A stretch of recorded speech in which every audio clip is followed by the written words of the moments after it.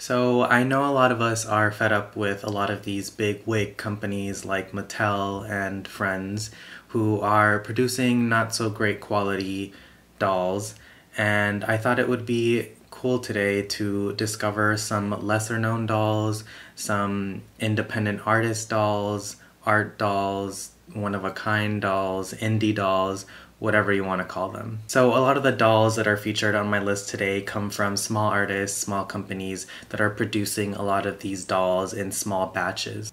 And by small, I mean in quantities of like hundreds. Yes, a lot of these dolls can be pricier and most likely will be pricier than your average doll that you would find at Target or Walmart, but these dolls are mostly handcrafted. They, come directly from the artist's mind, and therefore the price tends to be a little bit higher. But we do have to remember that these artists are doing it because they're passionate about it.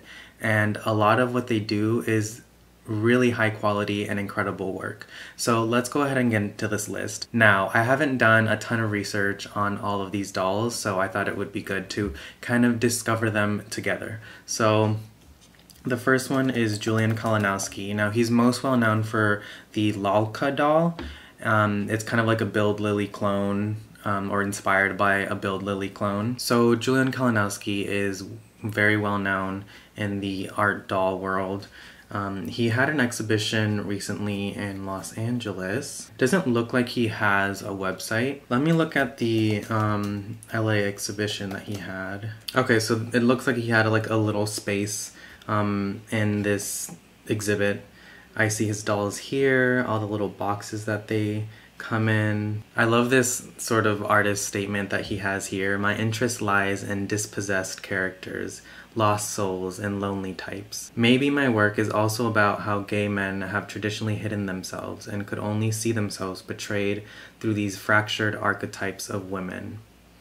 Yeah, I mean, that would explain a lot of sort of interest in Disney villains that a lot of us gay men had growing up. All right, let's go to eBay because I know that he has some dolls for sale. Okay, so Severin is one of his dolls. Let's take a closer look at her. Yeah, I can definitely see the sort of inspiration with Build Lily here, the sort of like clone doll inspiration.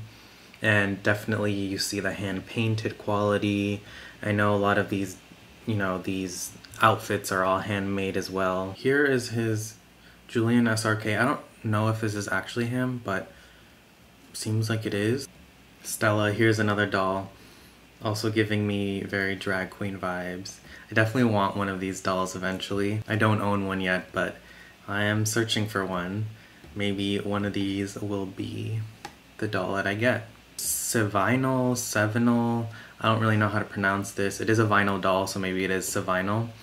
This is another doll. It is inspired by the Caprice doll, which is a French doll, which another artist was inspired by as well on my list, but we'll get to them later. But this is the Sevinal doll, and I guess the blonde one's name is Solange. Okay, so there's a bunch of images on Flickr.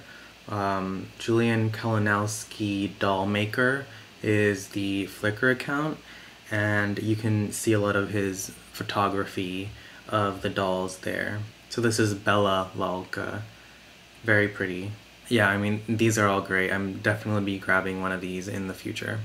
So next on the list is the Anouk doll. I know I mentioned the Caprice doll, which was a doll that came out in the 60s, I believe in France, and Anouk was very heavily inspired by that. So let's take a look at Anouk. So Anouk was made by Navdeep, and Anouk also has an Instagram, I believe. Again, another website that I cannot seem to find. I know that there is a website for Anouk.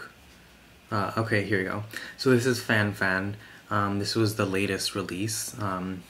It's Anouk's best friend, basically. And then we have Anouk here.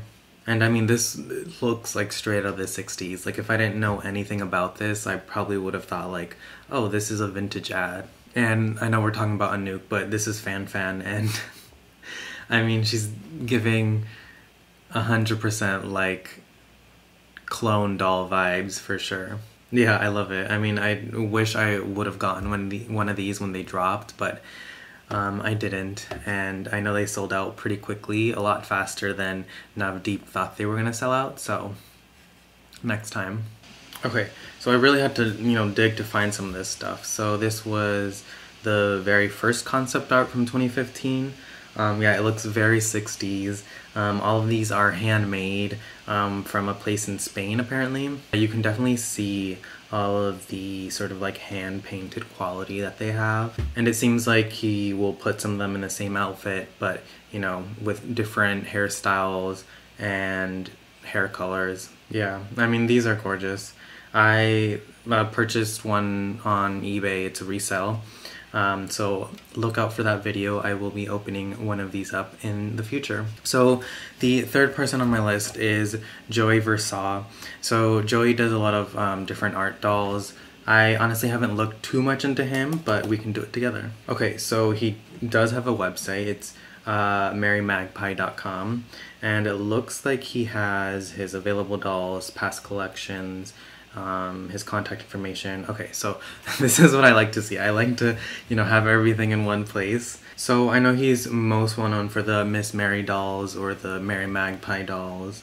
I'm not sure what the differences between those two are, but yeah, I definitely get a lot of sort of like retro alien vibes from this. Okay, so this is Miss Mary, and it looks like she comes headless, and I think that she has like a faceplate that you can, remove and change her expression. I'm loving their outfits as well. I need to watch some like unboxings on these dolls because they look really interesting and really cool. I bet you the unboxing experience is, one of a kind for sure. Okay, so that's some of his past work. Let's look at some available dolls right now. And it looks like a lot of them are sold out, as is the game. I'm late to everything. I love how, weird and strange a lot of these are. This one is not sold out, but it has molded on hair. I think I would rather want like a wig, but maybe. So Troglins is something that I saw on Instagram. It seems recent. I thought it was already out. Oh, okay, they are out. I just, couldn't find the page for some reason. So these are the Troglins. Am I pronouncing that right? Troglins. And yeah, they're definitely very heavily inspired by those, 80s, 90s trolls. I used to play with a lot of these because I wasn't, allowed dolls when I was younger, and these were some of the closest things that I could get to playing with, dolls with hair. Oh wow, look at these. And you can select hair colors and eye colors. That's cool.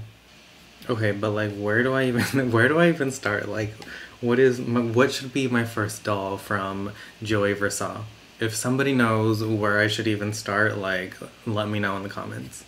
Okay, so I have 2 more people on our list, so let's get to them. The fourth person is gonna be Mike Buse and his Fabiola of Hollywood doll. So this is definitely one of my favorites because she is a Latina fashion model, and I am all about Latino representation in fashion dolls. So let's check out. Oh, she does have a website. Okay, so this is a great website, first of all. I mean, like right away you can see like what this doll is about. I don't know exactly what year this came out, but I know that it was pretty recent, and they are having a drop in a couple weeks. And I don't have one of these dolls yet, so I am like all about this. So the doll has like a sparkly skin tone. Yeah, I mean, I'm loving everything. Let's see how we can shop for some of these. And of course they're all like sold out, but like they are all one of a kind. They look all different. I kind of wish they were produced in batches so that, a lot of us could get our hands on one. And the price tag is high, but like, I mean, I'd rather save up some money than, buy 10 dolls that are coming from Mattel. So, and it looks like, some of them don't come with eyebrows and some of them do come with eyebrows. I know that like they the ones that don't have eyebrows separately you can like buy, or it comes with like stickers you can put on their faces. And I mean, I just love all these fashions.